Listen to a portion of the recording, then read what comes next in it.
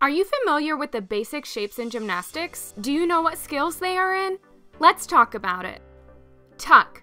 Here is an open shape you will use in more advanced skills. As a beginner doing tuck jumps, you will want to get your knees all the way up to your chest. Straddle. When doing the straddle shape, you will want to make sure your legs are straddled evenly and your knees are facing the ceiling.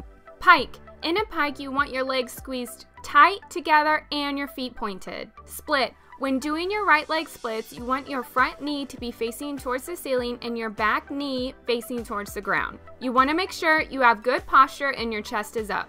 Straight stand. A nice tight straight stand position is super important in gymnastics. Bottom squeezed, arms tight by your ears. Handstand. A tight handstand position is also important. Make sure your whole body is squeezed tight. Lunge. This is a starting and ending position for some skills. The back leg is straight and your front knee is over your front ankle. Arch.